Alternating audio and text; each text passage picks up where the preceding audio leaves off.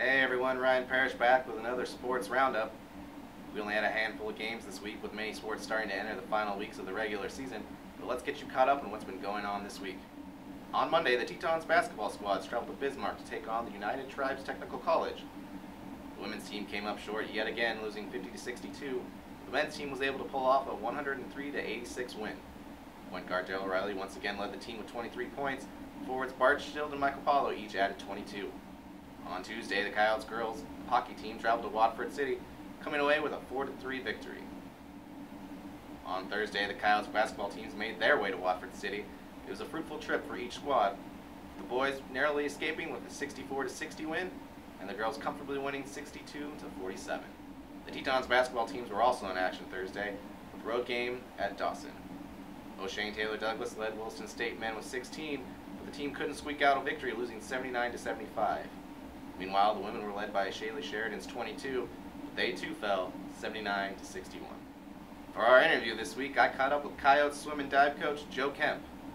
With the swim season a month out from the state tournament, I asked Coach Kemp for his update on what the team's been up to. So, for those who haven't been following, catch us up. What's been going on with the swim team? Well, over Christmas break, we went about a month without any competition, and then really jumped into things after that. We had a meet in Jamestown, another one in Minot, and then Fargo, so lots of travel there in that first 3-week stretch. On top of that, the guys started two-a-day practices 1st of January, 2nd of January, and we're in our 5th week of two-a-days now, so with the travel and all the two-a-day practices combined, plus ramping up the yardage and just, they started a new semester of school and everything, they're getting a little bit worn out. That being said, times are dropping. We were in Fargo last week at their new pool. The old Olympic Trials pool was torn down and moved to Fargo, and they rebuilt it there. Beautiful facility. That's where state's going to be held. Every team in the state was there last weekend, and our guys did really, really well. Our top point scorers, besides Matt Jorgensen, who was out with a sprained knee, our 5 top point scorers, they all swam personal bests in each of their events. So it was a big day for us. Kind of a nice confidence booster for the guys. And then we got right back to the training this week. Everyone's pretty worn out, getting a little bit weird, but it's the way it is. That's kind of this point in the season is when the team, this is when their cohesiveness really starts to, like, if you're a nice cohesive group, this part of the season is really productive. If you're not a cohesive group, holy crap, things can fall apart fast. And this is a cohesive group. We've got great leadership, and so this has been a really, really productive last few weeks. And we got 2 more weeks of building before WDA. So Talk about, I guess, that process of trying to get in shape for state and what this last month is really going to look like for you guys. So, from what I understand, a lot of teams like to build up their yardage. They have swimmers who swim year-round, so they come into the season with a nice solid base of conditioning. So they peak their yardage kind of mid-season or so. We have a lot of guys. We have mostly multi-sport athletes. In fact, no one on our team swims year-round. Some of our top point scorers here are our top 2 players on the tennis team.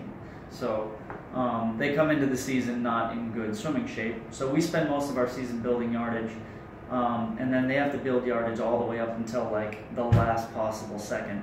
So they'll hit 10,000 yards, not next week, but the week after. They'll be hitting 10,000 yards a few days that week. And so, they're just getting run into the ground. I can't imagine how crappy they feel right now. I feel like crap. And like I only have to wake up and show up. I don't have to do anything else. and they do this, they go to school, then they come back and do this again, and they're doing it at a high level, high intensity, lots of yardage. So they're going to be pretty worn out in a couple weeks here. And then first week of taper, the one leading into WDA, it's kind of the rest and recovery. Your immune system takes over, so you still kind of just feel like crap.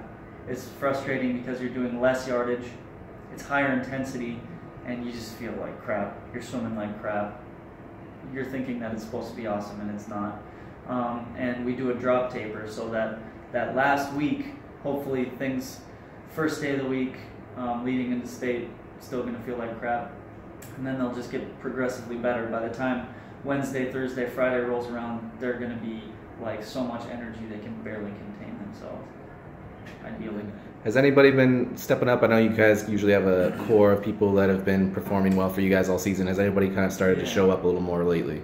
Yeah. So our diving core is Diana Fahrenkopf, who was my coach growing up. She does an awesome job. She taught herself how to coach swimming, then she taught herself how to coach diving. She does an awesome job with these guys. Matt Jorgensen, obviously the best male diver we've ever had in Williston, leading the group. And then Christian Fow, who swims at a high level and dives at a high level. He's starting to come around. He can throw some really pretty dives. His level of difficulty isn't quite where Matt Jorgensen's is at, but I mean, it's not for lack of effort. Christian's out there. He flops more than anybody I've ever seen, and he just right back on the board. And with the way he can throw, make dives look pretty, I guess, his scores are starting to skyrocket. And Josh Reeb, he's doing a really good job too. Another guy who flops a lot, has high degree of difficulty, probably is swinging above his weight class a little bit, but he scores a lot of points because of it. He just has to endure a lot of pain in the process, but he's doing a good job too. So they're all qualified for state, they're all set. And then like you said, we've got our core group of swimmers. They've been my core group ever since I started coaching here 4 years ago. And beyond that, we got a new guy, Eli Willardson. He's obsessed with swimming. He's been awesome for this team. He pushes me to coach harder. He pushes all the guys to swim harder. I haven't had an athlete like him yet, and it's crazy. His mindset is just go, go, go, go, go. And he's obsessed. It's almost weird. Tyler Jorgensen is another kid, Matt Jorgensen's little brother. He's an 8th grader this year, and he just, like, every time he swims a race, everyone kind of stops to watch him because they're like, what the hell's Tyler going to do now? He's starting to swim some really fast times. He's qualified for state in a couple events. Everything he does is just pretty impressive. And I mean, he's just a really quiet kid. You never know by talking to him that he's such a good athlete, but he's doing an awesome job. Chase Glucker, he's a junior this year. A couple years ago, I wouldn't have described him as an athlete. Now he's probably going to qualify for state this year. He's battling illness right now, but he works really, really hard. He's a 500 freestyler, miserable event to be good at, but he loves it. He does well with it. Yeah, I mean, we got a lot of good young swimmers here. And finally, here's what you have to look forward to this weekend. Starting with that Coyote swim and dive team, they travel to Bismarck this weekend for a 2-day meet. Also starting tonight, the Tetons hockey team welcomes Jamestown to the Pete Conlon rink at Raymond Center for the first of 2 games. The Tetons will look to avenge a 2-game sweep Jamestown handed them earlier this season. The puck drops tonight at 7, with Saturday's game starting at 1 p.m. The Coyotes girls hockey team will also be in action tonight against the Bismarck Blizzard at the Agri Sports Complex. That game will also start at 7. On Saturday, the wrestling team will have its final match of the regular season as they square off against Century in Bismarck. And finally, on Saturday, both of the high school hockey teams will have action against Mandan. Boys start the day's games off at 4:30, followed by the girls at 7. That's it for this week in sports. I'll see you all next week.